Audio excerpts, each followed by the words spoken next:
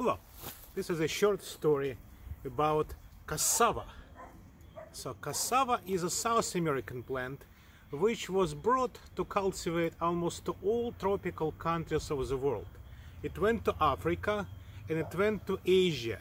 So here on Okinawa Island, cassava is one of the typical cultures for producing carbohydrates. So carbohydrate production is important part of human consumption. So we have multiple different plants and all of them have specific features. For example, the normal potato is a poisonous plant, so is cassava. So cassava is a plant which is typically a small tree-like shrub, or you can say papaya-like life form with relatively thick stems. And, well, not a very long living, but definitely a tree-like living thing with secondary thickening. It doesn't typically flower in cultivation for one simple reason, because these plants are cultivated only as annuals. So in most tropical countries, cassava is planted and then growing for 1 year and then collected for producing the starch-like carbohydrates products. So these carbohydrates products which are taken from cassava has one very unpleasant thing. They are rich of cyanides. So before eating any cassava products, they must be very specifically prepared.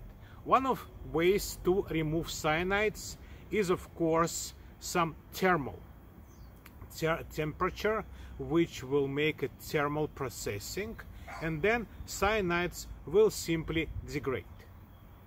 However, if you want to, well, kind of collect flour-like stuff, it is better to remove cyanides with water. So cyanides, very fortunately, are water-soluble, so you can actually press the cyanide-rich juice out of cassava and then dry away, maybe wash with about of additional water, some amount is required, and then you will dry it and make a flour-like products. So again, this cassava is edible, nice plant with big palmate leaves, attractive appearance, very useful but poisonous, and must be prepared with care.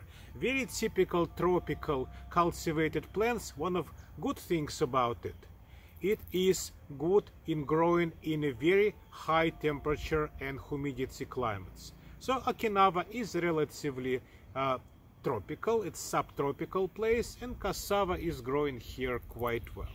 So today is November 20th.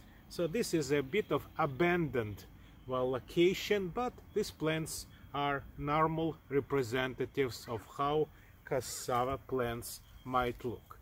They belong to spurge family, so that's for botanists is a good warning about possibilities of being poisonous. They also, well, have some milky juice. Warning, by the way, plants with milky juice are frequently not friendly to people.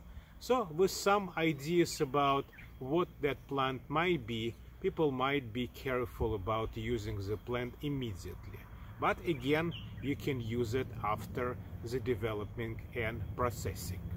So this is cassava on Okinawa. Thank you very much.